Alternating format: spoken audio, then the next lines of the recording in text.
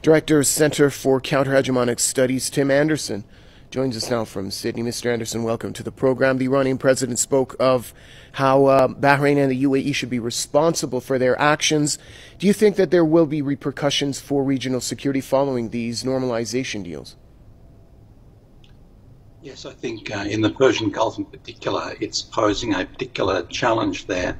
The idea that the Zionist entity might have some military base there or footing there, and it's affected a lot of players in the region. But we should remember that from the point of view of the UAE and Bahrain, they were particularly vulnerable to pressure from the Trump administration because they had reopened their relationships with Syria, contrary to what the Trump administration wanted through its Caesar Act. And so they were vulnerable to this sort of pressure from the Trump regime.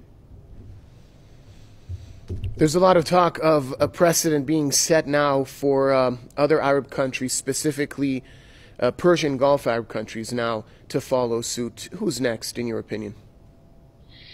Well, I think those two, the Emirates and Bahrain, because in December 2018 they had reopened their embassies in Damascus and had started to invest in the country, were the first cabs off the rank. Now, I think this demonstrates to us that this is the role of the collaborator. The collaborator might think that if they're working to do the dirty work of the US, and let's remember the Emirates hosted Mossad assassination teams in Dubai in the past. They've been working with Israel for some time.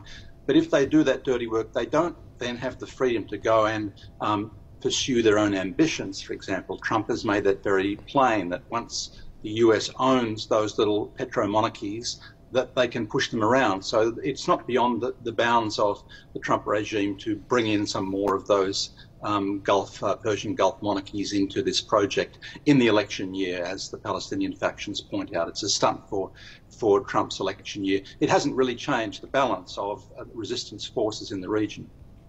All right, thanks a lot, Tim Anderson, joining us from Sydney.